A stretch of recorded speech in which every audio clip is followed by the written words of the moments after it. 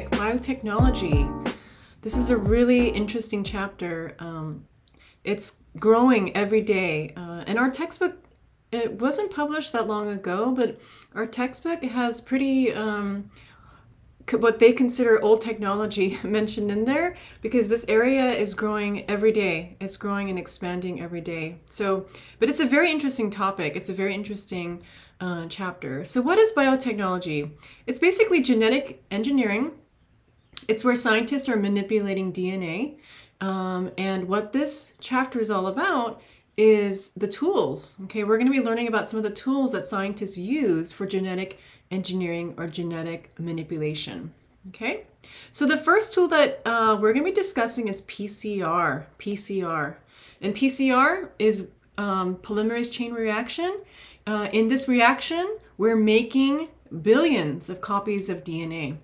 Okay, and this is a very practical use. It's used in many laboratories that study DNA. It's used, we'll be talking about the many applications of biotechnology, but one of them would be for forensics. And forensics is a really interesting topic. And when you go to a police station, they're going to have a forensics lab. And one of the machines that they're going to have in the forensics lab is a thermocycler, which does polymerase chain reaction. All you need is a sample piece of DNA, maybe from a crime scene, okay? All you need is a small sample of DNA from a crime scene, and then you put the DNA in the machine, the thermocycler, along with some of the materials, and you're going to end up with multiple copies of DNA, billions of copies of DNA within hours. Okay, so all you really need is the target DNA sequence from the crime scene. You're going to need the DNA polymerase. You're going to need primers, and then on this side, which is kind of blocked off, are the nucleotides. You have the adenines, the thymines, the guanines, and the cytosines. Okay, so you need three starting materials. Okay, and then the machine itself is going to, it's called a thermocycler because it's going to heat up the DNA, and then it's going to cool down the DNA, and then it's going to heat up the DNA and cool down the DNA. It does this for many cycles for hours, and you end up with many copies of DNA. And this is how it works. Okay, these are the materials that you need. As I stated, you need the template, you need the DNA polymerase, and then you need the nucleotides, and then you need the primer, and you put them in the little thermocycler machine. They're pretty small. They can just fit on a small desk, okay? And within hours, you're going to get many copies of DNA. Here's a video of it, and I'm not gonna show a YouTube video in my YouTube video. Okay, that's kind of meta, all right? But I'm not gonna be showing you a video within a video. We're gonna do that in class, so we're gonna move on to the next slide, talking about PCR. So what do you need to do? What happens in the PCR process? Well, like I said, the machine, it heats up the DNA and then it cools down the DNA. Okay, so step one is to denature the DNA. It's going to heat it up. Okay, it's going to heat it up to almost boiling point, 90 degrees Celsius. And when you heat up the DNA, it breaks the hydrogen bonds that hold the DNA together. Okay, so here's our DNA strands held together by hydrogen bonds. When you heat it up, the two strands are going to separate. The hydrogen bonds between the nitrogenous bases break, and you're going to end up with two strands of DNA that are going to act as templates. Okay, they're going to act as templates, and then the primers are going to attach to the templates, and then DNA polymerase is going to start adding new nucleotides to the complementary strand. Okay, so and this is all happening. Number one, it starts off with denaturing in the thermocycler. It's going to heat up the DNA, and then cooling down is what we call annealing. So you cool it down so that the primers can attach and DNA polymerase can start adding complementary nucleotides to the templates. And that is also annealing is cooling down, and then the DNA polymerase is extending the new strands of DNA. That's extension. Okay? So, also, Fillmore has, brought up here, what does 90 degrees Celsius do to our DNA polymerase? When you heat up the DNA to separate the two strands of DNA, we're going to use DNA polymerase to add new complementary nucleotides. But DNA polymerase is an enzyme, right? It's a protein. And what happens when we heat up enzymes, when we heat up proteins? Do you guys remember? Remember when we heat up proteins or enzymes, they denature, okay? They denature. And so when we heat up, when the thermocycler heats up the DNA to 90 degrees Celsius, it would denature our DNA polymerase, okay? Our DNA polymerase would not be able to do its job, which is to extend the complementary DNA strands. So we have to use a different DNA polymerase from a different organism, not from our cells, right? Because our body temperature is around 37 degrees Celsius, comparing that to 90 degrees Celsius. 90 degrees Celsius is too hot. It would definitely denature our DNA polymerase. So we're going to use DNA polymerase from another organism from hot spring bacteria called Thermus aquaticus. Okay, that sounds really cool, huh? So their DNA polymerase is called Taq polymerase, okay? So this is a type of DNA polymerase from a different organism that we use in PCR, okay? So in PCR, we're going to use a different DNA polymerase. It's from a different organism that lives in hot springs. So here's a photo. I think Miss Brown took this photo many years ago from Yellowstone. At Yellowstone National Park, you're going to find geysers. And in the geysers, you're going to find some really cool gradients of colors, because you're going to have different bacterial colonies growing along the geysers. Okay, so yeah, bacteria mat. You can see here this orangey substance. That's a bacterial mat where there are trillions, more than trillions of bacteria just growing there. Okay, they're reproducing. They can survive in really hot conditions. They're adapted to these hot conditions. And so what we do is we take their DNA polymerase called Taq polymerase and we use it for PCR, okay? All right, the next tool that we're gonna be talking about, so PCR is the first tool. The second tool is DNA sequencing. Back when I was in college, at the end of my college years, they had just sequenced the human genome, and it was huge news, right? It took, I think, 13 years for scientists to sequence the human genome, and now it's come so far with DNA sequencing. We can DNA sequence an organism's genome in hours now. So we went from like decades to hours. So the technology for DNA sequencing has come very, very far. Okay. So recently, we've sequenced two extinct species like Neanderthals. So we've been able to gather their DNA and gather the DNA of woolly mammoths. And so we have their entire genome. Okay. Advances in sequencing techniques make genome sequencing increasingly faster and less expensive. And like I said, within a matter of hours now. It's pretty amazing. You know, back in the 1970s, there was a scientist named Frederick Sanger, and he was the first guy to come up with a really excellent method of sequencing, and it's called the di-deoxy sequencing method. This method is used, it's still used today, but it's really, it takes a long time. And so it's really only used for small scale sequencing job, like small batch sequencing, okay?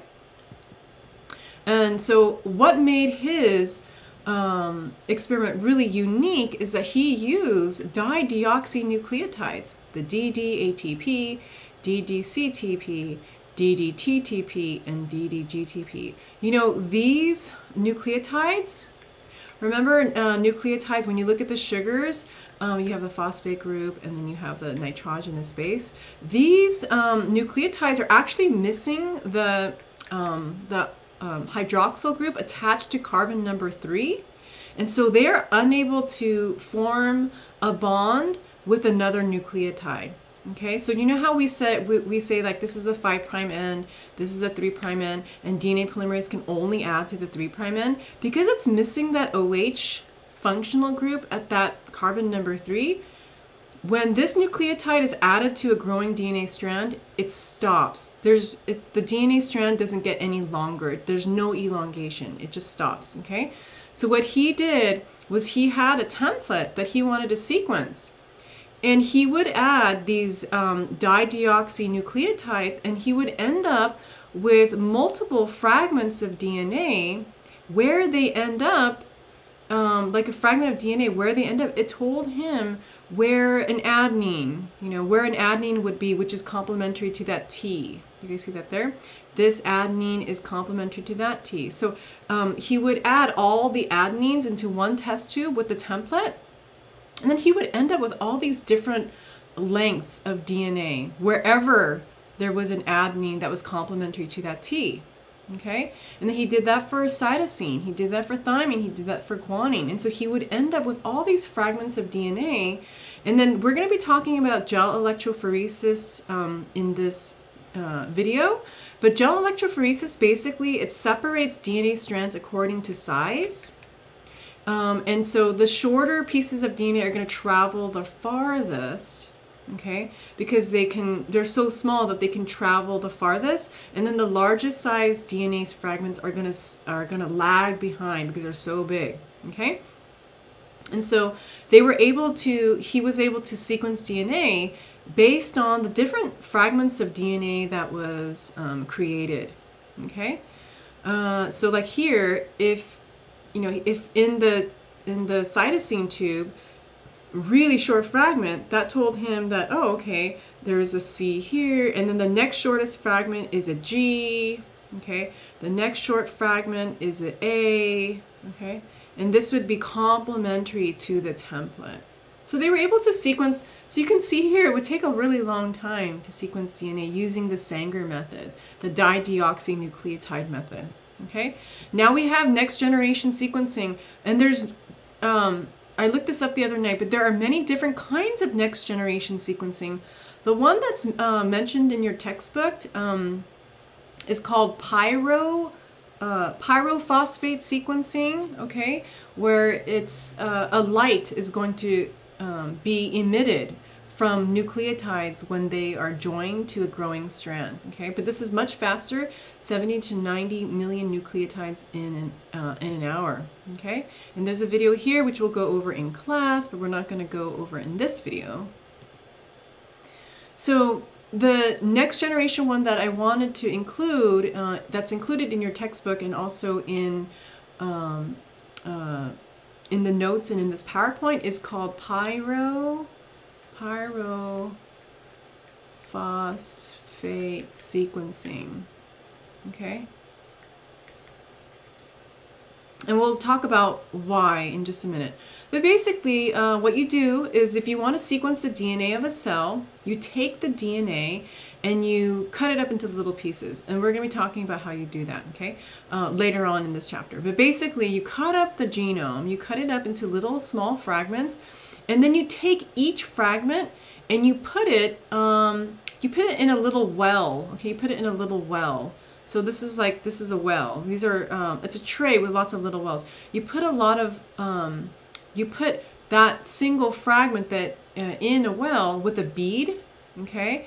And then using PCR, you're going to end up with 1 million copies of that same fragment. So you're going to end up with 1 million copies of the same DNA fragment, and they're going to be attached to the bead. They're going to be extending from the bead. Okay, and then the machine that does the pyrophosphate sequencing is going to be adding nucleotides one at a time. So we'll start with adenine. So it adds adenine to that well, and then it's going to wash the well, and then the next one is they're going to add thymine, and they're going to wash it, and then they're going to add guanine, they're going to wash it, and then they're going to add cytosine, and they're going to wash it. Okay, so what's going on here? Like, why do this? Why add nucleotides one at a time and then wash it? This is another video which we'll go over in class, but basically, oops, let me go back, okay? Basically what's happening here, okay, is when you add the adenine, okay, to the well, which has the beads containing millions of the same fragment of DNA, here's the template strand of DNA, and then the DNA polymerase is adding new nucleotides to our growing strand. And every time it adds the adenine, Okay, see this right here? Every time it adds the adenine or the DATP, two phosphate groups come out. Okay, and when those two phosphate groups come out, that's what's called a pyrophosphate. So pyrophosphate is basically the two phosphate groups. Okay, that's the two phosphate groups. And those two phosphate groups are going to actually go through a chemical reaction with a specific enzyme that's also added to the well. There's an enzyme called luciferase. I know it sounds kind of weird. Luciferase, and luciferase is the enzyme that's found in lightning bugs, you know, bugs that light up. And so what happens is that when the pyrophosphate comes off of that nucleotide, as that nucleotide is added to our growing strand, and there's going to be light emitted. Light's going to be emitted because there's a chemical reaction with luciferase, okay? And so the scientists, so they add the adenines, and then they wash it, okay? They wash it. Oh, by the way, when it emits light, the light is recorded by a computer program, okay? So the computers do all of this. Humans are not just like sitting there like looking for a flash of light and recording it. A computer does the whole thing. A machine does the whole thing. Okay, and then after the adenines, and they're going to add, they're going to turn on the phosphate for thymine, and they add the thymine. If there's no flash of light, that means that the next nucleotide is not complementary. That thymine is not complementary to the next nucleotide. Okay, so see here when they add the thymine, thymine is not complementary to guanine, so there's no flash of light. Okay, and then they're going to add the guanine next. Okay, and then guanine is not complementary to guanine, so there's no flash of light. And then they rinse out the well. Oh, and then they add the cytosine. I forgot that. They add the cytosine, which is complementary to that G, okay? And so there's going to be a flash of light. So you saw a flash of light when adenine was added, and then you didn't see a flash of light when thymine and guanine was added, but then you saw another flash of light after cytosine was added. So this is telling the computer program that the sequence is A, C, and then they do the whole thing over again. They're going to turn on the phosphate for adenine. They're going to turn on the phosphate for thymine. They're going to turn on the phosphate for guanine and cytosine. Each time they're rinsing it out, and each time the computer is looking out for a flash of light. Okay, so the pattern of flashes reveals the sequence. Okay, so so here is a picture of the flash of light. Like, how does that happen? Okay, so here's that that thymine, the TTP. Okay, the TTP. It gets added by the DNA polymerase, and then the two phosphate groups, pyrophosphate. It's going to turn into ATP using another enzyme called sulfurylase. Okay, ATP with another enzyme called luciferase is going to release a flash of light. Okay, and you guys don't need to know this chemical reaction. Just know that every time in the pyrophosphate sequencing method, the next generation sequencing method, there's going to be a flash of light every time a nucleotide is complementary to the template is added to the growing strand. And then the computer program will generate this image, okay?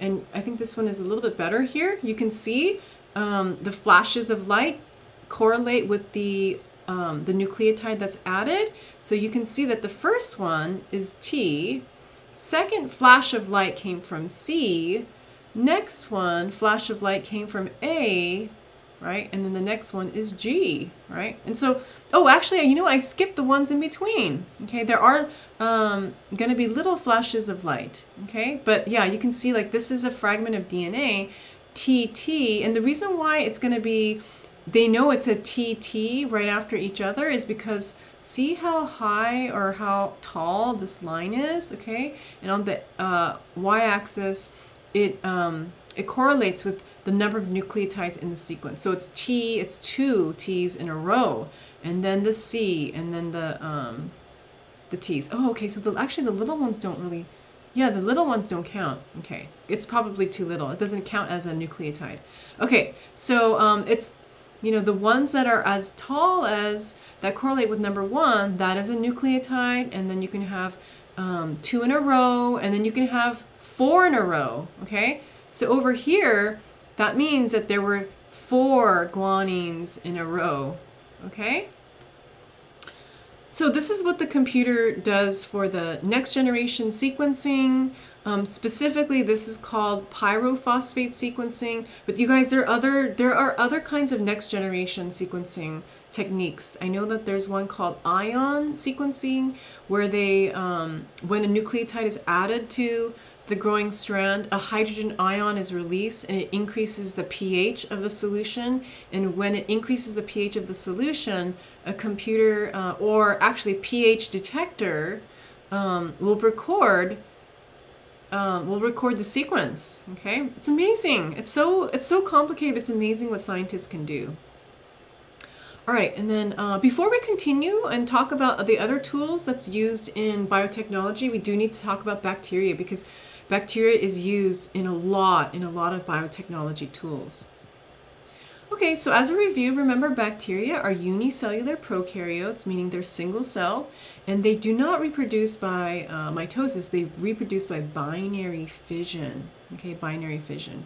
And they can grow very rapidly, you know, they can double their numbers in 20 minutes, right? Their life cycle is very short, only like 20 minutes. So you can get like 100 million bacteria overnight, starting with just one. Okay, and they are found all over the earth. Okay, they're a dominant form of life on earth, and they're incredibly diverse. There's so many strains of bacteria. Okay, we don't really say species of bacteria, we usually say strains, which is equivalent to species. Okay, and also we need to talk about the genome of bacteria. So when you look at the genetic material inside of bacteria, they have a single circular chromosome. So because it's just one chromosome, they're haploid. They are not diploid. They do not reproduce sexually. They reproduce asexually, right? And their DNA is naked, meaning that when you look at their DNA in the cell, there's no histone proteins that the DNA is wrapped around. There's also no introns, okay? So every nucleotide in the genome counts. It counts for, maybe it's going to code for a protein, okay? And they have about 4 million base pairs. When you compare that to us, we have 3 billion base pairs, okay? So their genome is a lot smaller. Even though it's a lot smaller, every nucleotide counts, okay? So it's about 4,300 genes, about 1 in 1,000 of what DNA, they have, you know, the amount of DNA is very small compared to eukaryotes. So, you know, if they're so simple, how have they gotten to be so diverse? Okay, if you think about it, you know, if all of their nucleotides count for a protein, if there was a mutation in one of the nucleotides in the DNA, that you're going to get a new species or strain of bacteria, okay? So if there's going to be a change in the DNA, it's going to lead to a new strain, okay? So there are a few ways that bacteria can evolve and change over time. There's something called vertical evolution, where you have a bacteria and it duplicates, okay? It divides. It divides into one that is just like it. This is the clone, right? And then maybe there's a mutation in the other cell. Okay, so this would be a new strain. Oops, I meant to say strain there. Okay, a new strain due to a mutation on the genome. Okay, it's a different species, or a different strain, I should say. And then there's horizontal evolution. Bacteria can do conjugation. Okay, conjugation is when they form a conjugation bridge. Their cell membranes are connected, and there's a bridge where they can literally exchange DNA information. And the DNA information that they do exchange is in the form of a plasmid. And we'll be talking about plasmids in just a minute. Here's their chromosome. This is their chromosome. But they do have extra DNA inside of their cytoplasm called plasmids. They're small circular pieces of DNA that actually code for other things. Okay? And so the plasmid can make a copy of itself and then send that plasmid over to the recipient cell. This is actually how some bacteria can gain antibiotic resistance if a plasmid, let's say that this bacteria here has on the plasmid maybe a gene that is going to make it resistant to an antibiotic, a specific antibiotic. Well, that plasmid could be duplicated, a copy of it can be made, and then it gets sent over to the recipient cell, which now has a copy of that antibiotic resistance gene. Okay, this is by conjugation or horizontal evolution. And then there's also something called transduction. Transduction is where bacteria can gain, they can gain new genes via a virus, okay, via a virus. So here's a phage, a bacteriophage that infects the bacteria. And let's say that, we didn't really talk about like the life cycle of a bacteria, E. coli or phages. But what's going to happen here is instead of the bacteria, dying in this case, okay, the phage DNA is going to become part of the bacterial DNA or genome. And then when that bacteria, divides, it's actually dividing and copying the phage DNA. And then sometimes, the phage is going to end up killing the bacteria. And when the bacteria explodes, so you can see right here in this picture, when the bacteria explodes, some of the DNA can be taken up by other bacteria. Okay, so this is another way, transformation. So here we have a donor DNA, or this guy, this bacteria is exploding, it's dying, and then there's extra DNA outside of the recipient, and bacteria are able to be transformed. Remember we did talk about that with Griffith's experiment, right? Bacteria can be transformed, they can be genetically changed, they can easily take up DNA that's in their surroundings, okay? So these are the 4 ways that DNA or bacteria can actually evolve, okay? Vertical, horizontal, and then transduction, where they gain new genes via a virus, and then transformation is where they just take up DNA from their environment that came from a donor. So let's talk about plasmids. I did say that plasmids are extra pieces of DNA that's found in bacteria.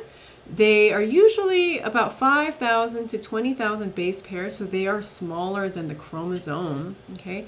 They're self-replicating, they carry extra genes, anywhere between 2 to 3, and oftentimes those genes are for the antibiotic resistance genes, okay?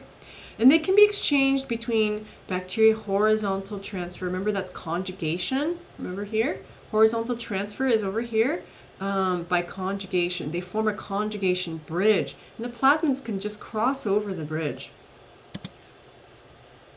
And so when they are exchanged, it can cause bacteria to be, rapidly changing, and they can be evolving. So like, for example, if a bacteria gets a antibiotic resistance plasmid, it can now survive. It can now survive the treatment of antibiotics, and then it can reproduce, and that's evolution, right? Being able to survive and being able to reproduce. And so these plasmids can be transferred by conjugation, but also they can be imported from the environment as well. That's transformation.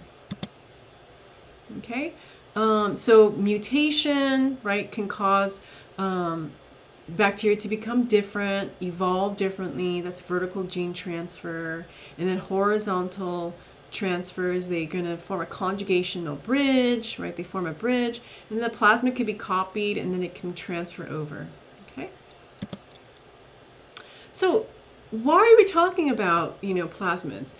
Plasmids are useful for us because we can actually use them as a way to transfer genes into a bacteria. Okay, so it's a way to get genes into bacteria very easily. And I did, mention before in class how like we can have bacteria make human proteins for us. So how do we get that human protein into the bacteria? We're going to use a plasmid. Okay, so what scientists have done is they'll take plasmids out of the bacteria. They'll take plasmids out of the bacteria.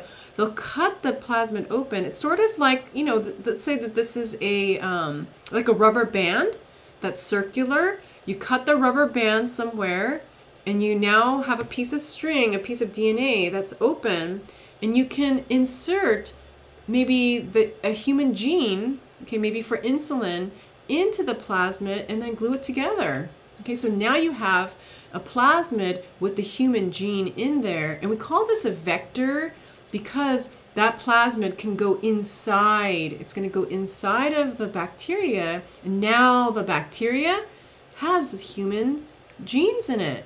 Okay? Do you guys see that? It looks like a face there, doesn't it? So the plasmids are used as a vector. They're going to go inside of the bacteria and they're going to take the human gene inside, okay? So we can get these bacteria to start making human proteins for us. Plasmids are used to insert new genes into bacteria, okay? Like, so for example, looking at like the human, maybe the human genome, and then we find a gene that we want the bacteria to have. So let's say that this is the insulin gene, okay? Let's say this is the insulin gene. We're gonna cut it. We're gonna cut it out of a human cell. We're gonna cut it out of the human genome.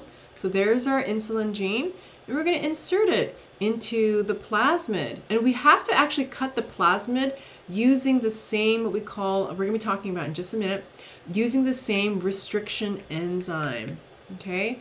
Restriction enzymes are those scissors. The restriction enzymes are the enzymes that are gonna cut the DNA at a specific place. It's gonna cut the plasmid at a specific place, okay? And those ends, see these ends? They have to like match up together, okay? They have to match up together. And then now the human gene is in there. Oh, we gotta use ligase. Okay, ligase is gonna like glue the ends together. And now we have what we call recombinant plasmid. Okay, we now have a recombinant plasmid, and it makes sense why it's called recombinant because we're recombining, right? We are recombining DNA from human and DNA from a bacteria, and we're mixing it together. We're recombining it together, and then you're going to insert this plasmid into bacteria, and then the bacteria can start making insulin protein. Okay, I know this year we were unable to do the biotechnology labs, but you know, you can actually order plasmids. Plasmids are made by biotech companies, and you can order plasmids with specific genes in them. Okay. And the plasmid that we would have ordered was the one with the red fluorescent protein from sea anemone. So we would have ordered plasmid with red fluorescent protein from a sea anemone. And then we would have the bacteria make the protein for us, okay? And the reason why we chose the red fluorescent protein is because you can actually see it. It's a bright red protein. It's beautiful.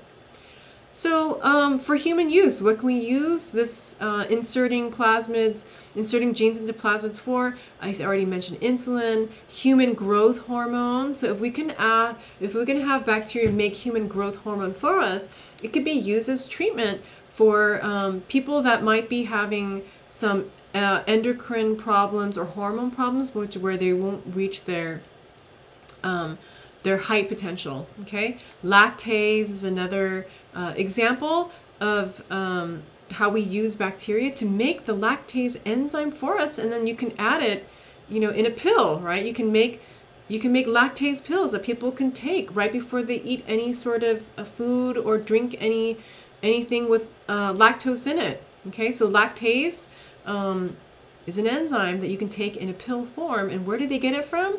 They get it from bacteria. Okay, the bacteria make it for us. So yeah, let's talk about these restriction enzymes. What cuts the DNA? What are these DNA scissors? Okay, so how do we cut DNA? We use restriction enzymes. Restriction enzymes are called restriction endonucleases because they're inside of a bacteria.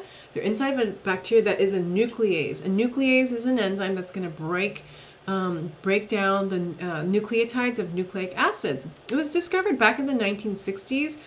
Nucleases or restriction enzymes were found back in the 1960s. They're found in bacteria, and they cut up foreign DNA. And this kind of makes sense because it's a defense mechanism, okay? It's a defense mechanism that E. coli or bacteria have against phages. So remember, when a phage attacks an E. coli bacteria, they inject their DNA into the poor little E. coli. Well, you know, if that E. coli has restriction enzymes, those restriction enzymes can start cutting up the DNA. So we use restriction enzymes with plasmid technology to cut plasmids open so we can insert the gene of interest into the plasmid. And so you might hear this term restricted a lot. Restriction just means to cut. Okay, it means to cut. And they're going to cut, these restriction enzymes are going to cut at very specific sequences. Okay, scientists have identified specific restriction enzymes that will cut at very specific sequences, and we'll go over that in just a few minutes. Okay, so the action of the enzyme is to cut DNA at specific sequences at a specific restriction site. Okay, and these restriction sites are palindromes. Okay, palindromes. You guys know what palindromes are, right? Palindromes are basically words that are spelled forward the same as backwards. Okay, there's a lot of palindromes out there, and I should have looked one up so I can give you an example. Maybe I'll try to put one up here, okay? And it produces protruding ends called sticky ends, which will bind to any complementary DNA, okay? And there are many different kinds of enzymes. There's EcoR1, HIN3, BAMH1, and SMA1, okay? So an example of one, let me just move my head out of the way, would be EcoR1, okay? EcoR1 is a widely used restriction enzyme that will recognize this genetic sequence, GAATTC. And the palindrome on the opposite end is GAATTC, okay? And it's going to cut right in between the guanine and adenine, cut right between the guanine and adenine. So the phosphodiester bonds, you know, the DNA backbone, are broken using these enzymes. And then the hydrogen bonds that hold the A's and the T's together in the middle, they're very weak, so they can easily be broken, okay? I'm just looking at palindrome because now it's bothering me. You know, oh, madam. Okay, madam is an example of a madam because the way that you spell it this way is the same that way. So for this genetic sequence, GAATTC on one DNA strand, on the opposite DNA strand, it's GAATTC. So these restriction enzymes, they look for these palindrome sequences and they cut specifically in a specific site called the restriction site. So here are some examples of, I'll show you guys in just a minute, but here again, this is EcoR1. EcoR1 restriction enzyme is going to cut between the guanine and adenine, this is the palindrome sequence, and then the hydrogen bonds are going to be cut there, and so you're going to end up with two fragments, fragment number 1, fragment number 2, okay? And you're going to end up what we call sticky ends, or sticky ends. These ends are going to be protruding out, okay? So yeah, you can see that here. EcoR1 is a restriction enzyme that recognizes GAATTC. It's going to cut here. GAATTC, it's going to cut there. And you're going to end up with these 4 nucleotides, okay, on the sticky ends. They are not bound to any nucleotides. So they don't have a complementary nucleotide opposite to them. So they're sticky ends. And we call sticky ends because they can form hydrogen bonds with complementary nucleotides. That's why we call them sticky, because this thymine, this adenine can bind to nucleotides that are complementary to them, okay? And so if we're going to use, if we want to insert a gene of interest, we're going to use the same restriction enzyme to cut DNA, because then you'll end up with the same sticky ends that are complementary to each other, okay? So here are some examples of restriction enzymes, 1, 2, 3, 4, 5, and we already definitely talked about EcoR1, GAATTC. HIN3, okay, recognizes AAGCTT, and it cuts in between the A's and the A's, the 2 adenines, and you end up with a sticky end there, okay? BAMH1 recognizes GGATCC, okay? So these 3 will actually produce sticky ends, okay, protruding ends, that are not paired with complementary nucleotides, but these two, ALU1 and HEY3, these are two restriction enzymes that actually produces blunt ends. So they're just cutting right down the phosphodiester bonds that hold the backbone of the DNA. It just cuts right down the middle. And it recognizes a very short sequence, AGCT, AGCT. So it recognizes these palindrome short sequences, GGCC, GGCC. Okay? So it's, you know, these restriction enzymes are found in bacteria, and we can take those restriction enzymes out and use them for our own purposes. Okay, so again, this is biotechnology, genetic engineering. We're taking what's already available and we're using them for manipulation of DNA. Okay, so HIND3 restriction enzyme. You're going to also hear that word digest. Okay, digest this does not mean to eat and break down. Okay, digest means to cut or restrict. So it's this, digest is the same thing as to restrict or to cut. Oops. Okay, cut. So there's three words mean the same thing: digest, cut, restrict. They're going to cut here. They're going to cut here. So HIN3 is going to cut there and form sticky ends. Here's a sticky end. There's a sticky end. Okay, it's a protruding end. And these nucleotides are not paired up, but they are sticky because they can pair up with the same sticky end. Okay, if there's a AGCT. Okay, PST1. Here's another one. It recognizes CTGCAG, CTGCAG, and it's going to cut between the A's and the G's, and you're going to end up with sticky ends. And then this is EcoRV, a different one, which is going to produce a blunt end. Okay? And then again, this is a video which I'm not going to go over, but we will in class.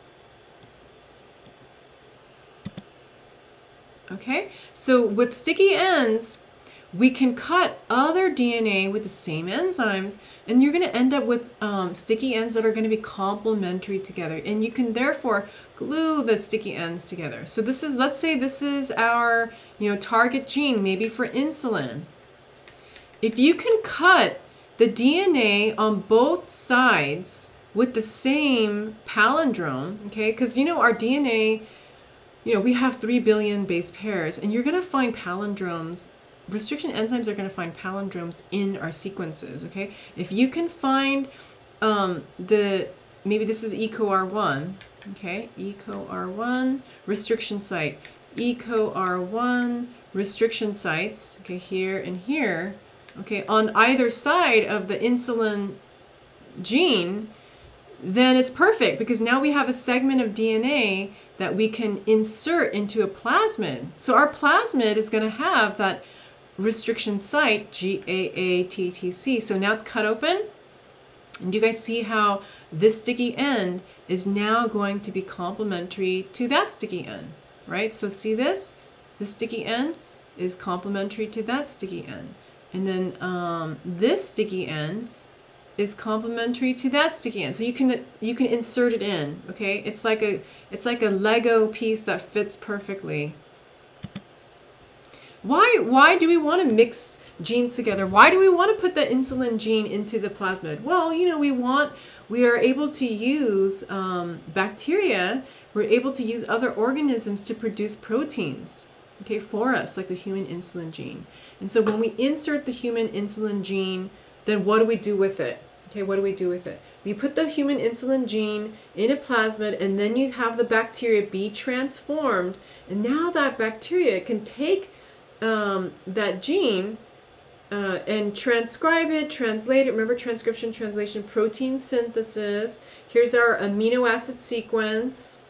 Okay, there's our amino acid sequence. There's our human insulin protein. So the bacteria are making it for us. And then we actually have to purify it. They're making the insulin protein inside of their cells. So we actually have to, unfortunately, like kill the bacteria. The bacteria are just going to like burst open. You basically add like salts and soap to the bacteria, and then their membrane just breaks open and releases the insulin protein. And then you have to extract the insulin protein from the solution. Okay, and that's called purification. And then once biotech companies can purify the protein, they can put it in vials, and then if it's approved by FDA, they can sell it. And then here's a picture of vials of insulin and syringes, okay, with the purified protein.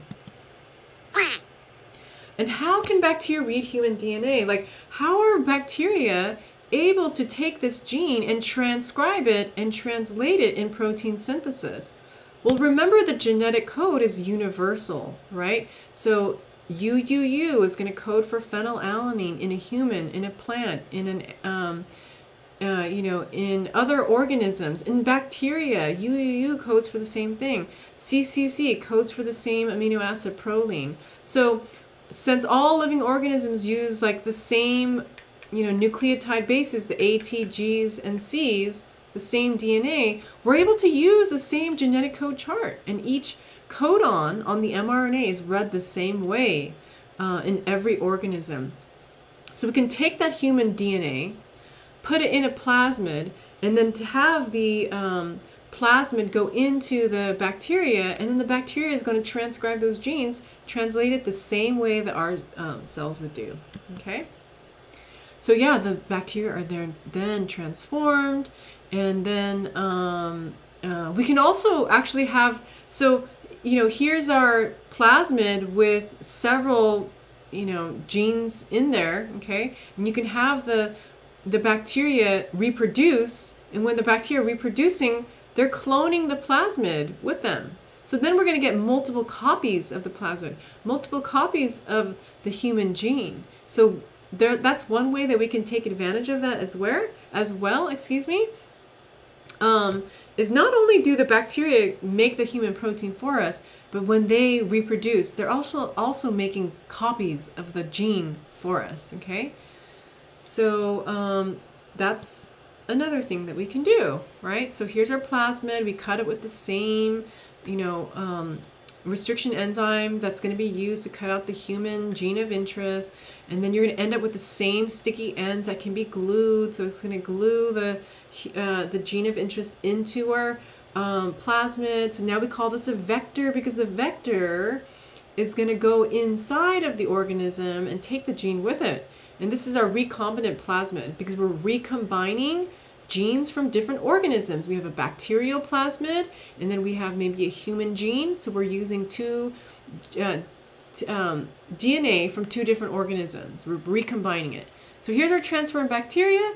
They can reproduce. So now, these bacteria all have the same plasmids. Now we have multiple copies of that human gene, right? And then we're going to have the bacteria make the protein for us. And then we have to purify the protein. And then we're going to put the purified protein in little vials and sell it. That's what biotech companies do. Like, I guess Humulin is a type of insulin produced by a biotech company. So Humulin, human insulin, must be a play on words. Okay, so that recombinant plasmid is a type of recombinant DNA technology.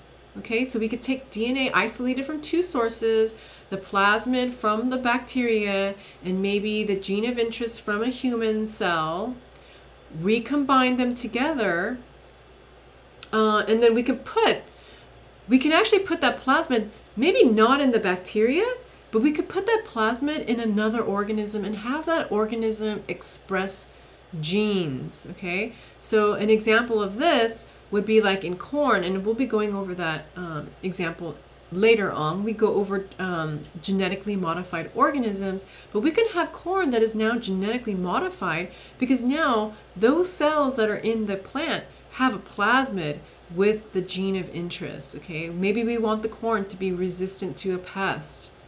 Okay, so right over here, gene for pest resistance. So some uses of the genes. Gene for toxic cleanup. We can insert a gene into bacteria that's going to help them be able to digest, get rid of, break down oil spills. So that's what's going on in this diagram. There's an oil spill, but then if the bacteria are laid down where there's an oil spill, they can break down the oil. Okay, I didn't know about this, but you know, some genes, blue genes, can be stonewashed. So instead of using pumice, which is a type of stone, you can add an enzyme it's called cellulase. That's what it's called. I almost forgot the name of it. Cellulase is the enzyme that breaks down cellulose, okay? But in this case, you know, blue jeans are made from cotton, right?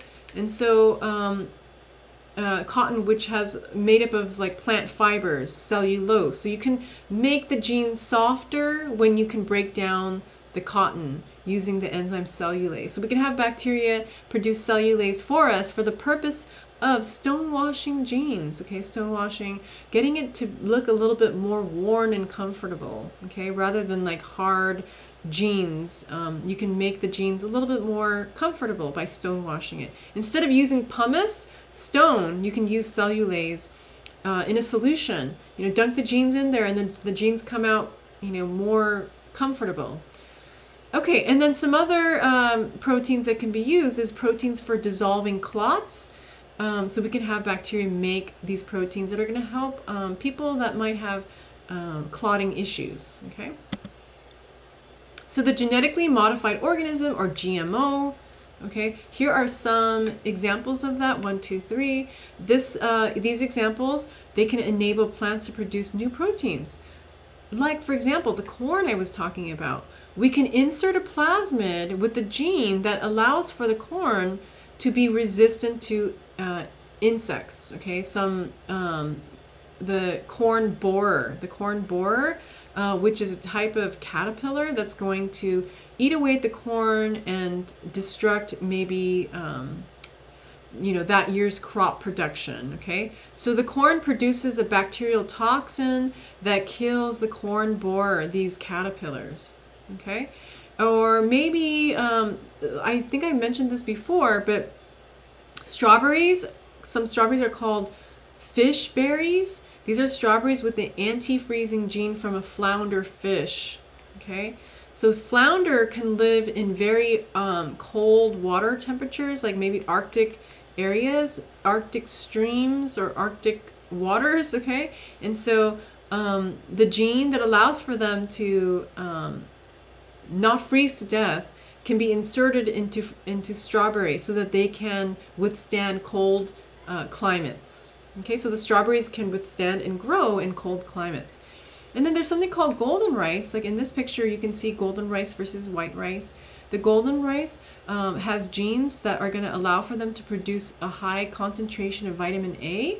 So the golden rice would be really great for areas where people do not have access to nutritious food. The golden rice would give them some extra vitamins that would otherwise not be available to them. Okay. And here are some interesting organisms. This mouse or rat, and then you have a pig with a jellyfish gene inserted into them. Okay, so the jellyfish, here's some jellyfish that produce a protein called green fluorescent protein. They have a gene. So jellyfish naturally have this gene for GFP, or green fluorescent protein, but what scientists did was they took that gene and then they put it in a plasmid, and then they inserted those plasmids into the cells of a mouse embryo and pig embryo, and then as they grow and develop, all of the cells by mitosis are also going to have these genes, and so now they are growing, or I should say glowing. They're glowing green because they have the green gene in their genome. So they're transformed vertebrate examples. All right, so let's talk about some other uses of restriction enzymes. So besides, okay, we can use restriction enzymes to cut out genes, human genes, and insert them into cut plasmids. Besides that, we can use restriction enzymes for other things. We can use it to cut up DNA from other people, and compare it. Okay, why would we want to compare people's DNA? Maybe for forensic reasons, medical diagnostics, if we're looking for genetic disorders, paternity tests. We can use the different DNA fragments when it's cut up by restriction enzymes to study evolutionary relationships and much more, okay? So we're going to cut up human DNA using restriction enzymes, and what do we end up with? We're going to end up with fragments of DNA of different sizes, okay? So we're going to end up with DNA fragments of different size, but then we're going to separate them using gel electrophoresis technology, okay? So when you cut up someone's DNA, you're going to end up with fragments, and you can actually separate the fragments according to size in an apparatus called, or a machine called gel electrophoresis. And basically the DNA is put in a gel. It's called gel electrophoresis because you put the DNA in the gel, and then the DNA will move through the gel. And it's called agarose. That gel is called agarose because it comes from algae, okay? And then here's just a really old photo of, do you guys see these bands? Okay, these bands are dyed DNA fragments. So the fragments that were cut up using restriction enzymes, they were dyed, and then they were able to travel through the gel. And this is where you put them. You put the DNA in these wells, and then you turn the gel electrophoresis machine on, and then the DNA will start to move down these lanes.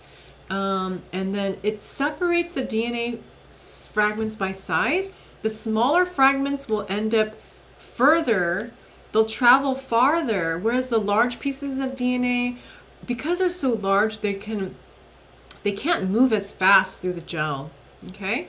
So we're going to be talking about how gel electrophoresis works now. Basically, it's a method of separating DNA in a gelatin-like, that's what's called gel, made out of agarose, which is from algae, okay? Using an electrical field, okay? Remember how we talked about DNA is negatively charged, and DNA is negatively charged because of the phosphate groups. Remember those oxygens have negative charges on them? So DNA is negatively charged, and when you put DNA in an electrical field, they will be attracted to the positive end, okay? So there's our DNA. We're going to put DNA in the gel well. Okay, so the gel is this yellow solid thing, okay? You're gonna put DNA in that well, or a hole in the gel. This is the negative end. So there's an electrode, a negative electrode put in here, and then there's a positive electrode put there. And then when you turn the gel electrophoresis apparatus on, those DNA fragments are going to move through the gel, and they're attracted to the positive end. Okay? Because DNA has a negative charge, they're going to move through the gel attracted to the positive end, And again, the smallest fragments can move the fastest through the gel, whereas the largest piece of DNA, the largest pieces of DNA cannot move through the gel easily, so they're going to kind of lag behind. So this is how we can separate the DNA fragments. When we take someone's DNA and cut it up using restriction enzymes, those fragments are going to be produced. You're going to have small fragments, and large fragments, and you can separate the fragments in a gel electrophoresis apparatus where the smallest fragments can move the fastest through the gel, and then the largest ones are going to just lag behind, okay? And it is, the gel is like Jello, okay? So the DNA has to swim through it, and the smaller fragments, they don't have as much drag, so they're gonna go through the Jello a lot faster, okay? So when that DNA moves through an electrical field, right, the smaller size of DNA is going to travel further. So the size of the DNA fragment affects how far it's going to travel. Small pieces travel farther, large pieces travel slower and lag behind. It's sort of like a Mack truck is a large fragment, whereas a motorcycle would be a small fragment, and it can travel through, traffic, right? Travel through the gel a lot faster, okay, if it's smaller.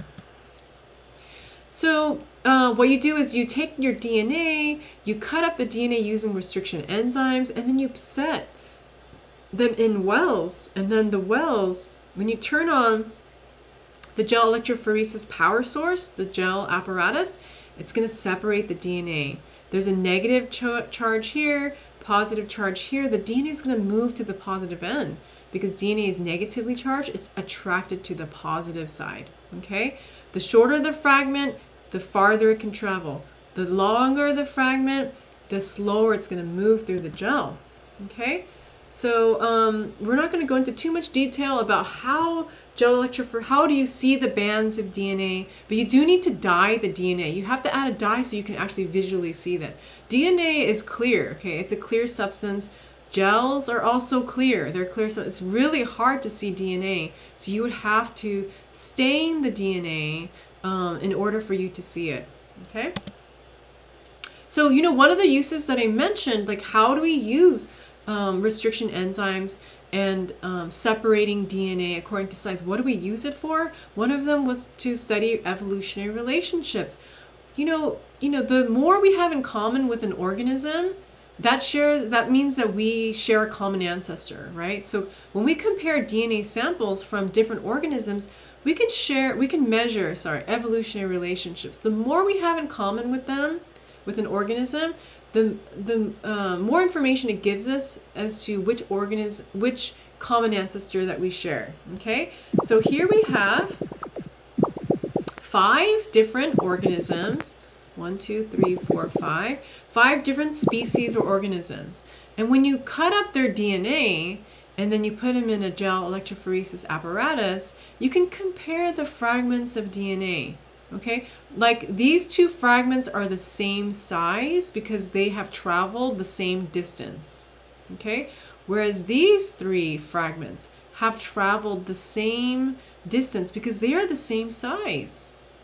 Okay, same goes here. These 2 are the same size, and so they've traveled the same distance. So when you look at these 6 species of organisms, which 2 would you say is the most closely related? Okay, so I'll just give you a second. Maybe you guys can pause the video here. But which 2 organisms? 1, 2, 3, 4, 5. You know, which 2 are the most closely related? You would have to look for fragments that they share that are the same size. Okay, so when I look at you know, I look at 1 and 2, they're very similar, right? I mean, they share these 3 fragments of DNA together. And then when I look at 3 and 4, they share a lot of fragments as well.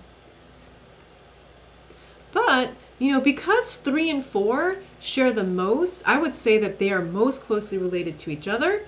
And 1 and 2 are also mostly closely related to each other. Which organism would kind of be what we call the outgroup? You know, the one that would be the least related would be number 5. Number 5 is not, you know, not closely related to either of any of these 1, 2, 3, 1, 2, 3, 4. Okay, it does share a DNA fragment with 1 and 2, all by itself, and then it does share a fragment with 3 and 4 there, and then all by itself. Okay, so what we can do with this is we can draw an evolutionary tree. Okay, we can draw an evolutionary tree. Okay, so number 5 is what we call the outgroup. You know, this is the common ancestor of all, you know, of all 5, the common ancestor. But 5, you know, it doesn't. When you look at the fragments, it's the least related to the others. Like 1 and 2 you can group together, right? 1 and 2 you can group together. 3 and 4 you can group together. We're going to be talking about phylogenetic trees. That's our next unit. And you'll definitely learn how to read a phylogenetic tree. But basically, 1 and 2 are grouped together. They come from the same branch because they share a more recent common ancestor. So like their common ancestor would be at this branching point. So their common ancestor would be there. And for 3 and 4, they share a lot of fragments. A lot of DNA is very similar to each other. So their common ancestor would be at that fork. Okay? And then the common ancestor for all 5 would be way down at the bottom of the tree. Okay? Oh, so yeah, turtle, snake, rat, squirrel, fruit fly. Okay? All right, and then another use for, sorry, I'm so tired, of the enzymes, restriction enzymes, is cutting up DNA and comparing them to figure out maybe coming up with the medical diagnosis of a disease, okay? Because we know what a normal allele looks like. We know, and then we want to know if someone has a disease-causing allele or if it's normal or not, okay? So comparing normal allele to disease allele.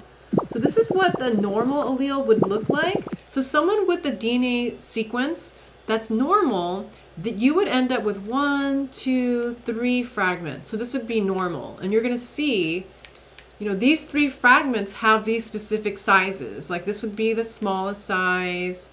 This would be smallish, okay? And then this would be like the largest size. So someone that's normal, this is what you would see.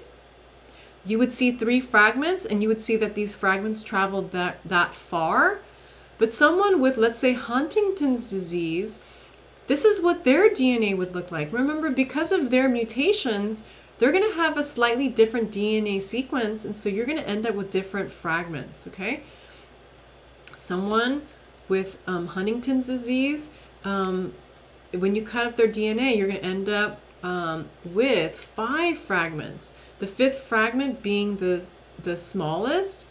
And then fragment number 4 is shared with the normal. So this would, maybe that's a sequence of DNA that's completely normal. There's no mutation in that segment.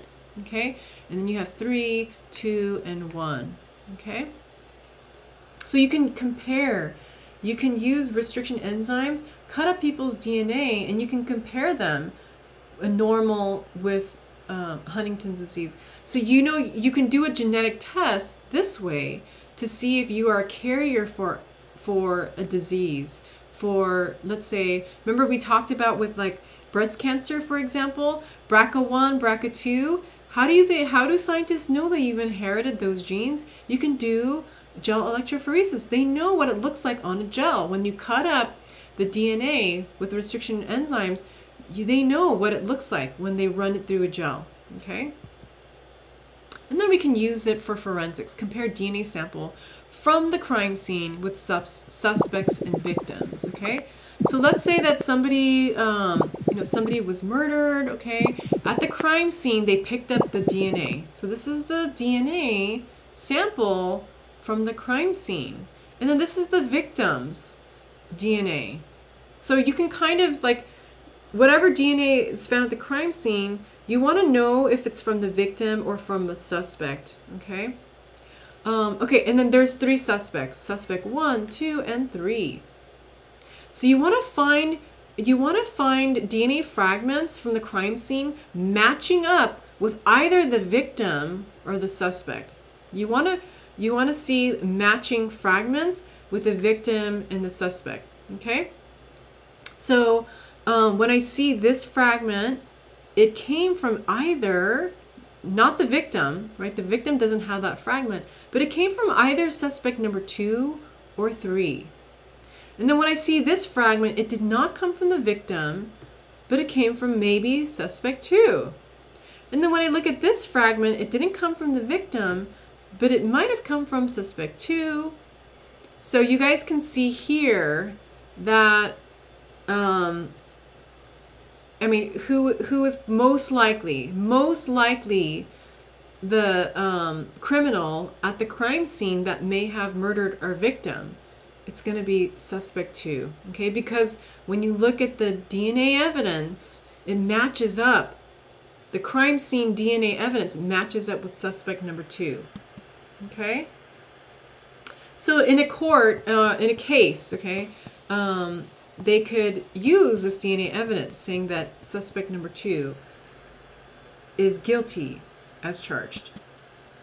So, you know, when you look at the suspects and the victim, they all have their own unique individual fragments that are separated, right? We call that a DNA fingerprint. A DNA fingerprint is comparing blood samples from different people, and you run the DNA, after you cut it with restriction enzymes, you run it through a gel, and everybody has their own unique DNA fingerprint, okay? DNA fingerprinting is comparing DNA banding patterns between different individuals. We all have unique patterns, okay? So again, you can use this for forensics, comparing blood samples on defendant's clothing to determine if it belongs to the victim. So, and this is an actual photo of a real case where you had a victim Okay, so this is the victim's blood. And then this is the blood from defendant's clothes. So somebody's being accused. Okay, so the defendant is the one that's being accused. On this, the defendant wearing jeans and a shirt. Okay, on the jeans and the shirt, they found blood. Okay, and they took DNA from that blood. And they wanted to know, you know, is that blood from the victim or is the blood from the defendant? Because, you know, if the defendant at the scene is covered in blood, maybe the blood came from the defendant. Like maybe he cut himself and he didn't, you know, he didn't kill the victim. You know, maybe he cut himself and there's blood all over his clothes or her clothes. Okay, well, let's see here. Blood found on the jeans and shirt. Who does it match? Does it match the victim or the defendant? When I look at these lines, the DNA fingerprint that I see here belongs to the victim. Okay, so blood on the jeans, blood on the shirt, the DNA fingerprint matches the victim. So that means that the defendant was found with clothes, bloody clothes that match the victim's blood. But does that mean that the defendant is guilty? Does it? Okay, I mean, how did the defendant get the victim's blood on their clothes? Either they're guilty of murder or maybe they were trying to help out the victim, right? Maybe they were trying to assist the victim. Maybe the victim was bleeding to death and the defendant was trying to save their life. Who knows, okay? But this is an actual picture or photograph of a gel electrophoresis result from an actual case, okay? So what makes these people different? What makes the defendant different from the victim? Why is each person's DNA pattern different? Well, remember how we talked about like 98% of your DNA is like junk DNA, it doesn't code for protein? There's a lot of repeated patterns of DNA. So you can have a lot of CAT, a lot of CATs in your genome. You can have a lot of GCCs in your genome. And each person has inherited from their parents, you know, each person has inherited from their parents different number of repeats. And that's why siblings have similar number of repeats because they inherited from their parents, okay? But with unrelated people, when you're comparing DNA from unrelated people, you're gonna have different amount of CATs and GCCs in the junk DNA. So for example, this person, so these two people, so this is person number one, this is person number two, they're not related, but this person has CAT repeated 3 times. Whereas this person has CAT repeated 1, 2, 3, 4, 5, 6 times, so double the amount, okay? And then when you use a restriction enzyme to cut their DNA, I don't know which restriction enzyme, but let's just say a restriction enzyme cuts here. How is that going to happen though? Do I have a palindrome? I don't know if I have a palindrome that's here, but let's say that there is a palindrome like here and here, okay? So it's going to cut it here and here. Then, let me see if I can find a similar sequence. Yeah, right there and like right there, okay? You're going to end up with a DNA fragment here that's shorter. This DNA fragment is shorter than this DNA fragment because the repeating sequences are different between these two unrelated people. Does that make sense? Okay? So you're going to use restriction enzymes to cut up people's DNA. Some people's fragments are going to be longer than others because they're going to have a lot more repeated sequences. Whereas somebody else might only have it repeated 3 times. Their DNA fragments are going to be shorter. So everyone's, you know, DNA fragments are going to travel according to size. And everybody has different size DNA, a DNA fingerprint. Okay? So here is an example of DNA patterns for DNA fingerprinting. Oh, it's that example of the CAT, okay? So we cut it with restriction enzymes. So for over here, for allele 1, you should end up with a fragment like this size, okay? And then a fragment this size, and then this fragment should be this size, okay? So you're gonna end up with 3 fragments. And these are the 3 fragments shown here. This is probably the smallest one because it's going to travel the furthest. So let's say, let's number them. Okay, so this is fragment number 1, fragment number 2, and then fragment number 3. Okay, and it's kind of hard to see I think the shortest one is going to be 3 and then 1 and then 2. Okay? And then, yeah, and then so for somebody else,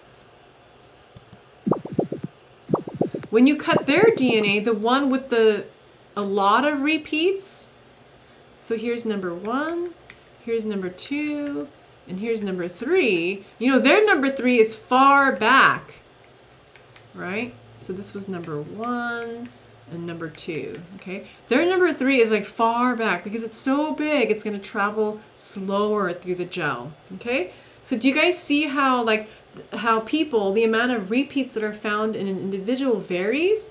And that's gonna give us different DNA banding patterns on the gel electrophoresis, okay? On the gel, you're gonna see different banding patterns because of the amount of different repeats. So one that has a lot more, their DNA fragments are much longer, and so it's gonna travel a lot slower through the gel. And you know, the differences between people, it's called riflips. Riflips. The differences that we find in a population are called riflips, or restriction fragment length polymorphism. You know, that word polymorphism means many forms. You know, and between unrelated people, you're gonna end up with many different lengths of DNA fragments. That's many different forms. Differences in DNA between individuals is going to give us unique DNA fingerprints.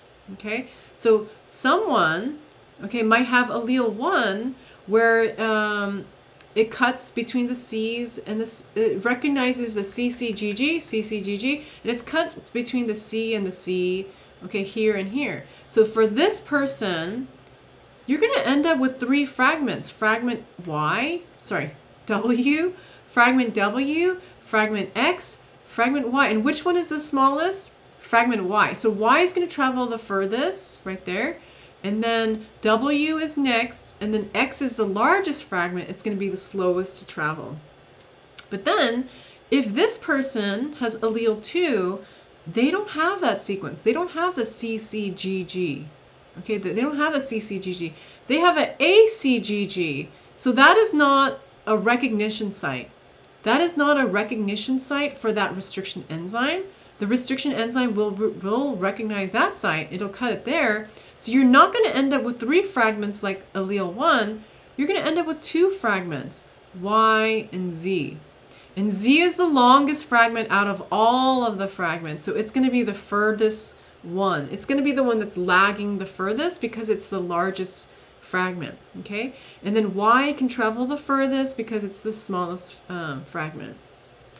Okay, so like everyone has different DNA sequences that are recognized. They're going to have different DNA sequences. So you're going to have restriction enzymes that are recognizing, you know, different restriction sites. You're going to end up with different fragments. And then when you run it on gel, everyone has their own unique DNA fingerprint, which is the banding pattern, okay? So we can use, again, like I said, for forensics. And this was the first case in 1987 where DNA fingerprinting was used successfully, I guess, against convicting a guy named Tommy Lee Andrews in a rape case, okay? Okay, moving on. How can you compare DNA from blood and from semen and red blood cells? So, you know, this was a rape case. So, on the victim, they took a semen sample, and from the semen sample, they were able to look at the DNA fragments. Okay, and then you look at the blood from you take a blood sample from the suspect, blood sample from the suspect, and then from the semen sample, and you just compare it, okay? But now you don't need to do blood, right? You don't need to take blood sample from somebody. Now you can just do a simple cheek swab, right? You go in with a Q-tip and you take some cheek inside the mouth swab. You don't have to do blood sample now, okay? But this is back in the 80s when they did use blood. Okay, and then we can also do use restriction enzyme and gel electrophoresis technology to do paternity tests, like who's the daddy, who's the father, right? Who's the daddy? So here, when you take DNA from the mom, and then you cut it up using restriction enzymes, and then you take the DNA from the child, and you cut up the child's DNA with the restriction enzymes. So here's the mom, and then these are the two possible dads, the two possible father number 1 and 2. So when you look at the child's DNA fragments, their DNA came from mom and dad, right? So whichever DNA fragment you see in the child, it has to come from either mom or dad. You know, these fragments have to come from mom or dad, okay? So this first fragment, mom does not have that, right? Mom does not have that fragment. So it has to come from father number 2. But let's take a look at all the other fragments. This fragment is not shared by any of the fathers, but it is shared with mom. This fragment is shared with father number 2. This fragment is shared with father number 2. This fragment is shared with mom. This fragment is shared with father number 2. I think it's becoming clear who the daddy is, right? All right, so father number 2 is the dad, according to the paternity test. This reminds me of like that show Maury, right? Maury. You are not the dad, or you are not the father. Okay, and you know what? I found this online. I just thought it was so crazy. There was a reality TV show called Who's Your Daddy? And this was like a long time ago. I think this was, it says it right there, 2005. It aired on Fox TV, January 3rd, 2005. It was a short-lived and controversial, it was just one episode reality show where the woman, she didn't know who her dad was. So there were 8 contestants. And in order for her to win a $100,000 prize, she had to correctly identify her dad. If she did not correctly identify the dad, then I think the dad would have won the $100,000. Anyway, so that is just crazy, right? I don't think they would do that now, but this is back in 2005 using gel electrophoresis technology, using restriction enzyme technology, okay? Okay, here is a practice question. The segment of DNA shown in the figure below has restriction sites. That's where the restriction enzymes cut, 1 and 2. So it's going to cut right over here and right over here, which create restriction fragments A, B, and C. So, you know, if there's 2 sites where it's cut, you're going to end up with 3 fragments, right? Which of the gel produced by electrophoresis shown below or on the side represent the separation and identity of these fragments, okay? So you guys know that fragment B is it's the smallest, so it's going to travel the furthest, okay? So this one's going to travel the furthest, then A, and then C. Okay, and remember, DNA is negatively charged, so it's going to move towards the opposite positive charge, okay? So B is going to travel the furthest. So it cannot be answer A choice because B, looking at that, it didn't travel the furthest. C, answer choice B is possibly an answer because B has traveled the furthest, then next A, and then C. And C is the longest fragment, so it's going to lag far behind, and I can see that here. So actually, I believe answer choice B is the answer because when I look at C, nope. When I look at E, nope. But if you look at answer choice D, B has traveled the furthest, but see how the distances between B and A and C are not that far, where when I look at the fragment, C is really big, so it should have lagged further behind. And so I would say that, and since B is very small compared to C, it would have traveled a lot farther. So I would say the most accurate answer choice would be B, okay? Which of the following statements is consistent with the results below? So we're looking at 4 individuals, A, B, C, D. So for answer choice A, it says B is the child of A and C. So B is the child of A and C. So when we look at here, okay, it can't be true, right? Because this fragment is not shared by mom or dad. So answer choice A is not true. And then let me erase this so that I can, okay. And then let's look at answer choice B. C is the child of A and B. So C is the child of A and B.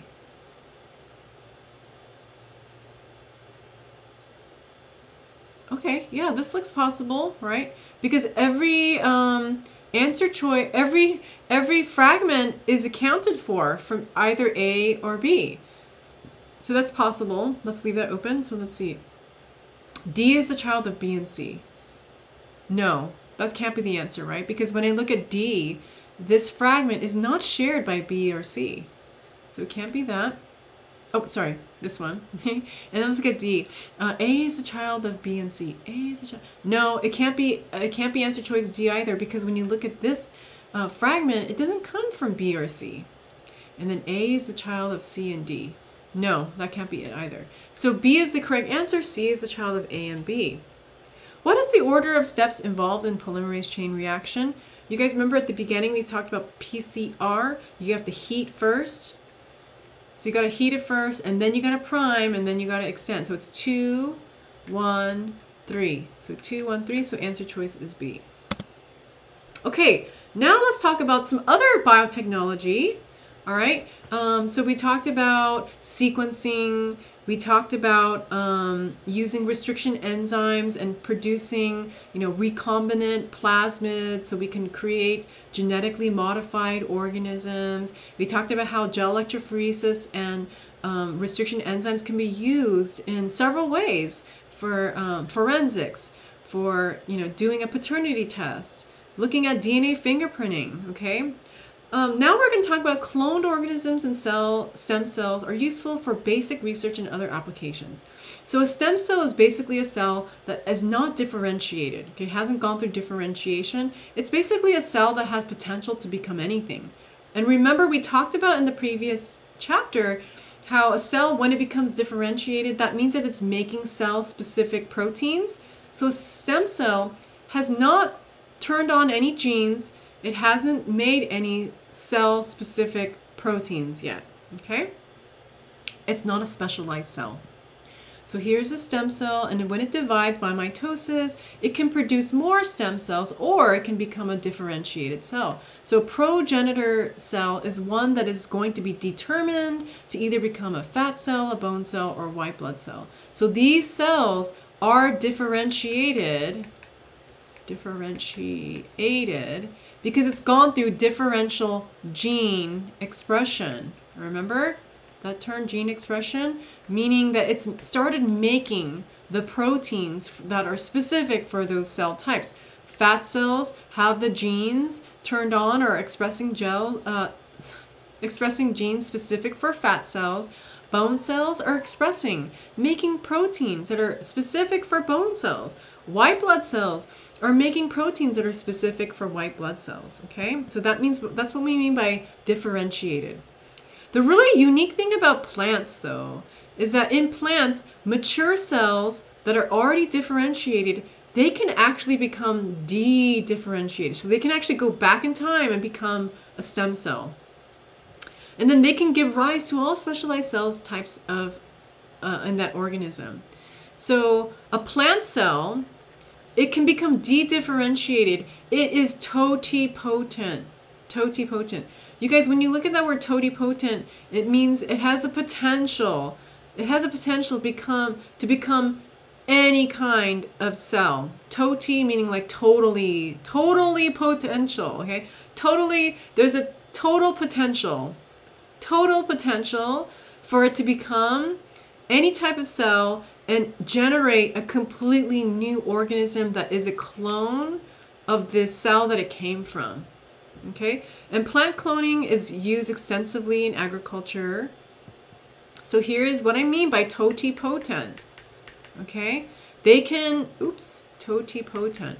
Plant cells can de-differentiate, and they have the potential de-differentiate. Okay, you can take a mature carrot, remove some cells from the root, okay? So, and then you can put it in a nutrient medium, meaning that it contains nutrients that are allowing for the cell to grow, divide, etc.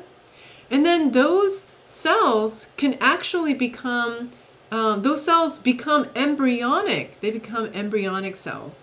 And then when you put it in water, or you put it in, water with nutrients, or you put it in agar nutrient medium, they will actually start to grow roots. They'll grow roots, they'll grow leaves, and then they'll grow into an adult carrot plant, okay? So these root cells can de-differentiate, become stem cells, and then grow into a new adult. So they have the potential to become a completely new individual that is a clone of itself, okay? Clone of the organism that it came from. And then this is another way that we clone in plants, is by cutting, and this is used all the time, where you can like cut a stem off, you put it in water, you put it in soil, and it can grow roots into a new clone, okay? A lot of people do that with like succulents, with basil. You can do it with so many different kinds of plants. That's a unique thing about plants, is that you can reproduce them asexually by cloning, just by cutting, okay? But we have come very far with animals. Animals, it's not very easy to clone, okay? But we've come pretty far. The very first attempts at cloning animals were done with frogs, okay? What you do is you take a frog embryo, and you take a frog embryo that has not been, differentiated yet. They haven't become, they haven't become skin cells or liver cells or brain cells. You take a undifferentiated cell, and then you take out their nucleus. You take out the nucleus and you put it in an egg cell that is empty. So what they did here was they took an egg cell and they removed they destroyed the nucleus. So it's an empty egg, and you put the embryo nucleus in it. And now you have an egg with that embryo nucleus. And then it starts to divide by mitosis, and it can develop into a tadpole. So this is a type of cloning because that tadpole came from this frog embryo. Okay, so this frog embryo can become its own frog. Now it can grow and develop into an own frog. But then if you take one of those cells and you remove the nucleus and put it in an empty egg, it can divide and develop into another tadpole. And so you end up with two frogs, and they're clones of each other. Okay. And in this research with frogs, what they also tried to do was they took the nucleus out of an already differentiated cell. So in the first example, they took a nucleus out of an undifferentiated cell. But over here, they took the nucleus out of a completely differentiated intestinal cell. They implanted it into an empty egg, and then it divided by mitosis, but it didn't develop further than the blastula, okay? Blastula or gastrula. It didn't develop further than that. Gastrula.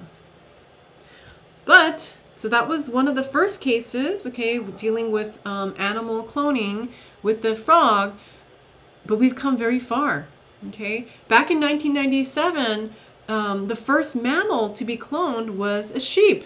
Okay, Dolly. Dolly was her name. Dolly, here's a picture of Dolly with her surrogate mother. This is her surrogate mother. So where did Dolly come from? Dolly is actually a Finn Dorset sheep. I don't know much about sheep, but I guess there's all these different breeds of sheep. Just like there's different breeds of dogs, there's different breeds of sheep. There's the Scottish blackface, who is the surrogate, but also the egg donor. Okay, so they took one of her eggs and they removed the nucleus, just like with the frog experiment. You remove, you remove the nucleus from the egg. Okay, you remove it, you destroy it. Now you have an empty egg. The empty egg from the egg donor, the Scottish blackface,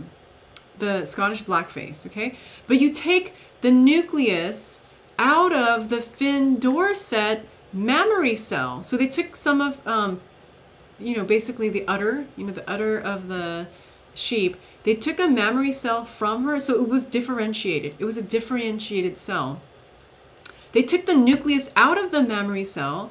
They put the nucleus in the empty egg, and then you end up with an embryo. You end up with an embryo or a zygote, and then it starts to divide into a blastula and then a gastrula. And then at the blastula stage, they implanted it into the uterus of the blackface, Scottish blackface surrogate, the surrogate.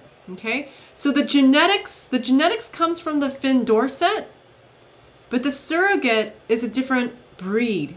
Okay, so when Dolly was born, she was a Finn Dorset. Her surrogate was a blackface, Scottish blackface. Okay, so Dolly was a clone of this sheep. Okay, and this happened back in 1997. And yeah, I remember that because I had just graduated college. That was so long ago. And this was a success after 277 previous attempts. I don't know about you guys, but if I tried to do an experiment over 200 times, I would be pretty discouraged. If it didn't work out on the 200th time, I'd be like, what am I doing wrong? I'm going to give up. But no, they didn't give up. Imagine if they did at the try 276. What if they gave up then, right? Then they would have never cloned Dolly successfully. But after 277 attempts, they were able to clone her successfully. And actually, 277 is not that bad, okay, compared to other cloning attempts. So the Dolly was the first mammal to be cloned. Since 1997, we've cloned cats and mice and cows and horses and mules and pigs and dogs, okay? Really cute. Carbon copy. Carbon copy was the first cat to be cloned,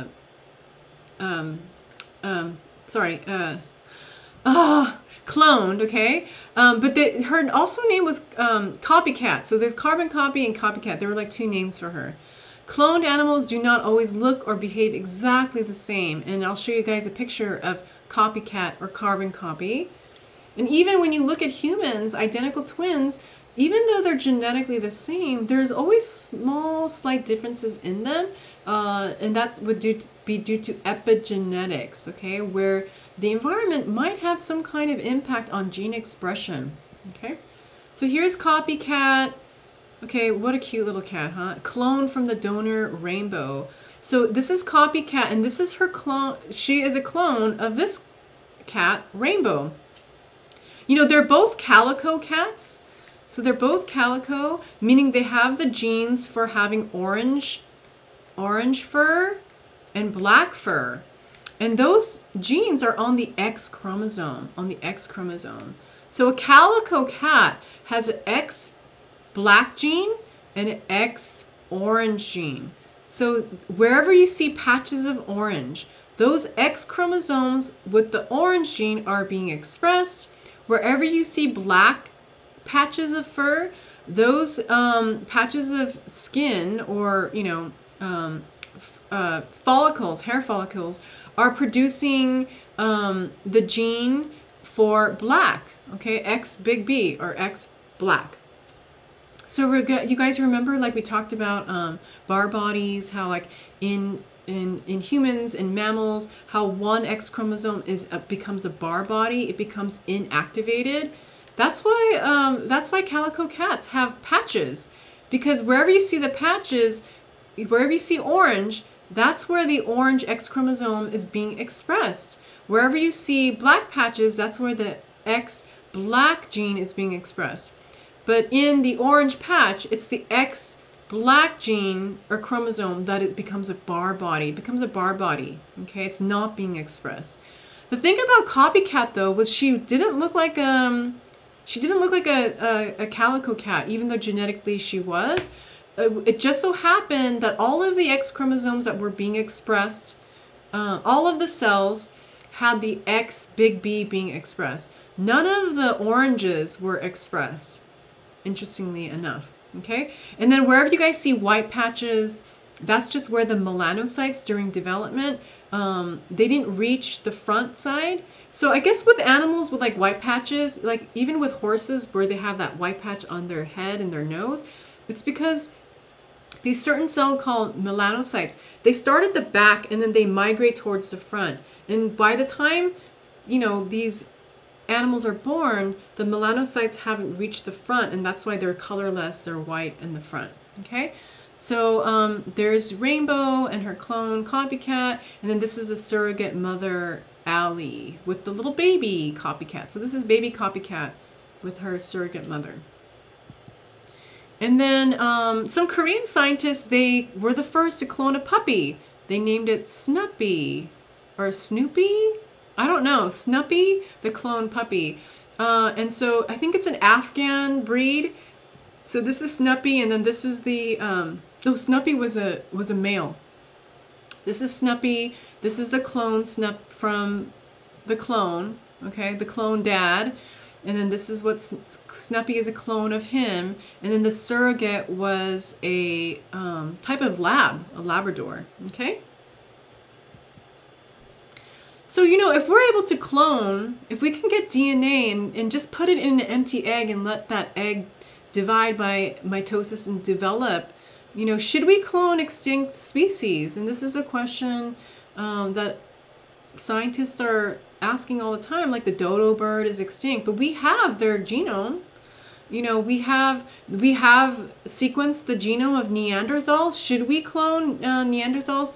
You know, they are the same species as us. So scientists say no, because like human cloning is like off limits, right? We don't clone humans. And then we have a saber-toothed tiger. You know, should we have their genome? Should we clone them? Who would be the surrogate of a saber-toothed tiger? It would have to be like a very big organism, right? Same with the mammoth.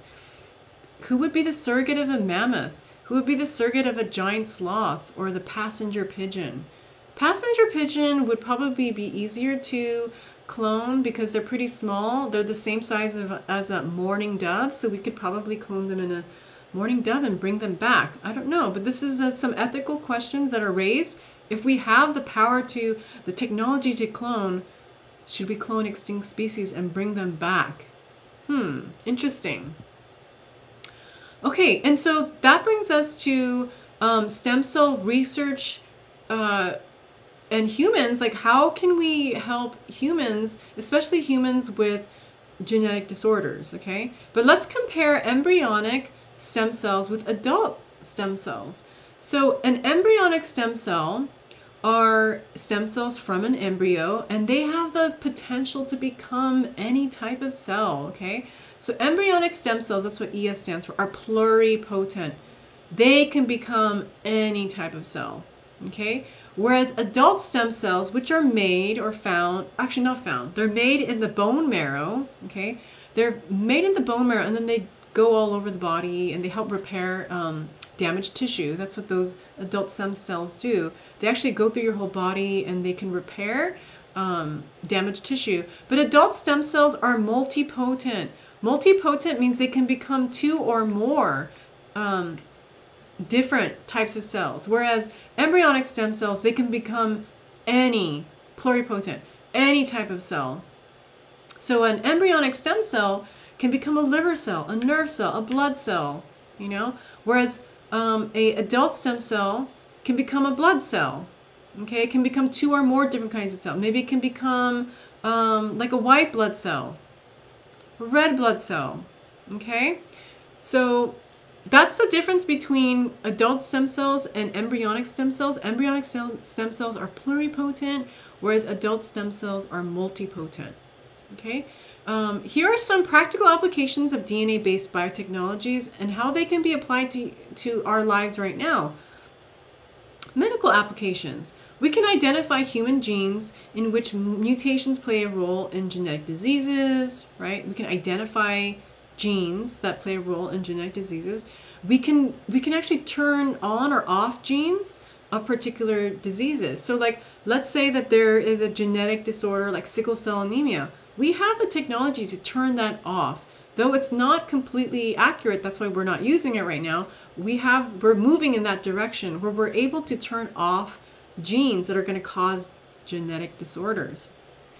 And gene therapy is basically the introduction of genes into an afflicted individual, maybe someone with a genetic disorder. We can introduce a gene into them that would replace their cells. It would replace their cells. We would replace their cells with the appropriate normal gene. Okay, and this was the very first gene therapy was done on 10 kids with SCIDs, okay, SCIDs is a genetic disorder where their immune system is severely compromised. They have to like live in a bubble basically because they are literally allergic to everything, okay, which could kill them.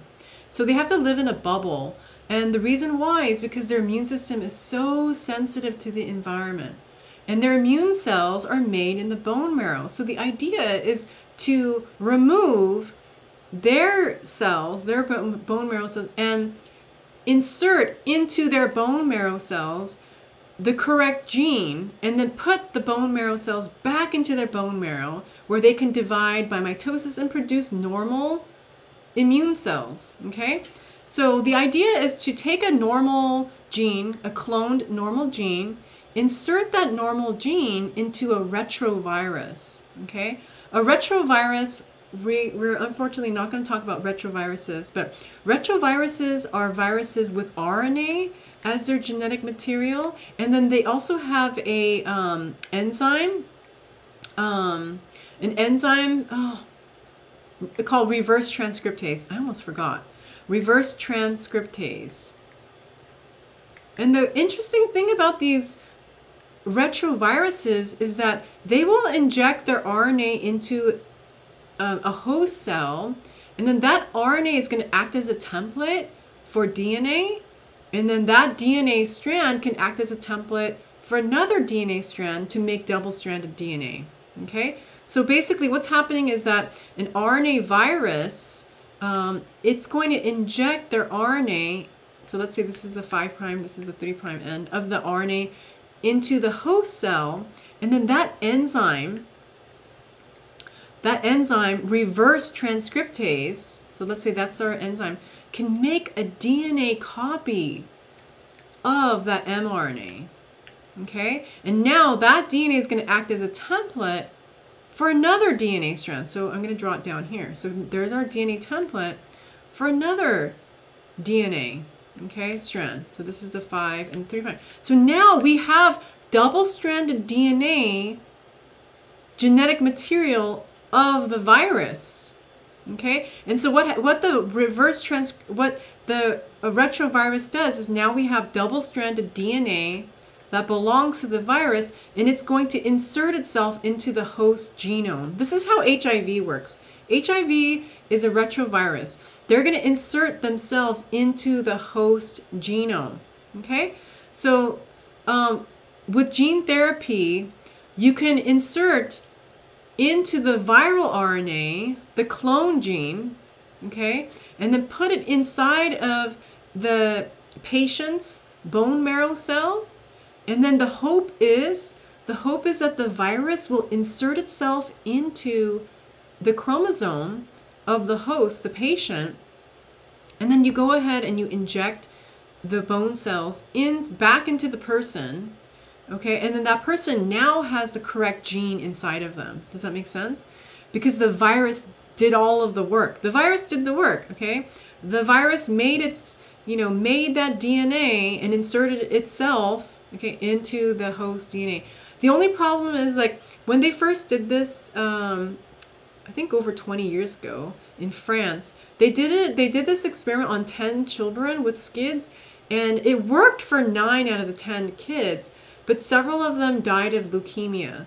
And so what happened was they were thinking that maybe the virus inserted itself, the double-stranded DNA from the virus inserted itself into the chromosome, causing mutations, because it's like inserting its DNA into the chromosomes, into the genome of that patient, causing mutations.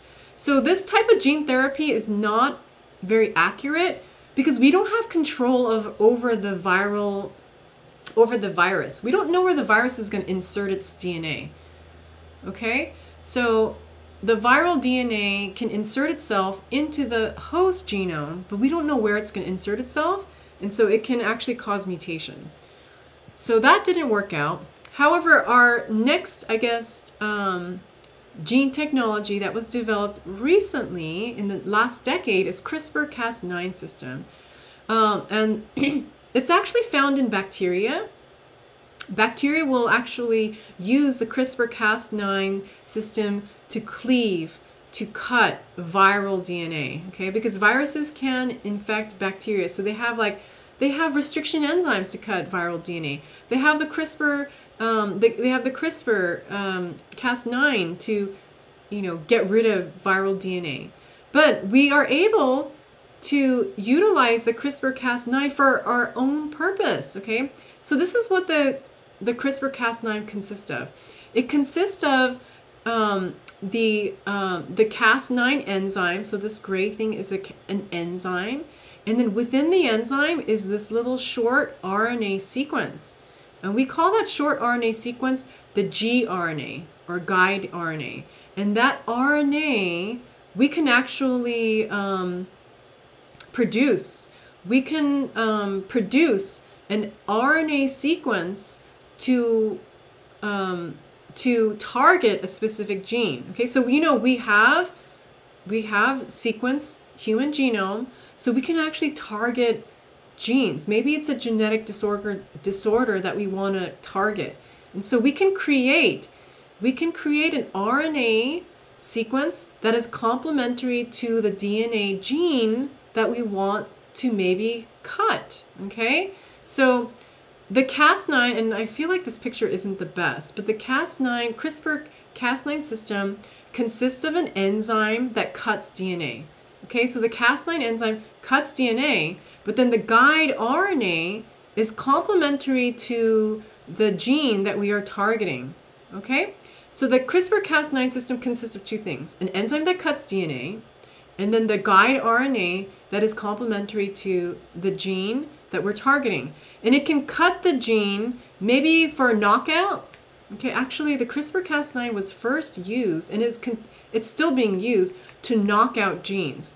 If we can get it to cut the gene, it's gonna damage the DNA. And once it damages the DNA, there's going to be enzymes that are repairing. And oftentimes when they repair cut DNA like this, they make mistakes. Okay, they make mistakes, and so there's going to be a mutation. And if there's a mutation in the gene, it's going to knock out that gene, making that gene useless. Okay, that gene is no longer going to be functional. It's not going to be able to make a functional protein.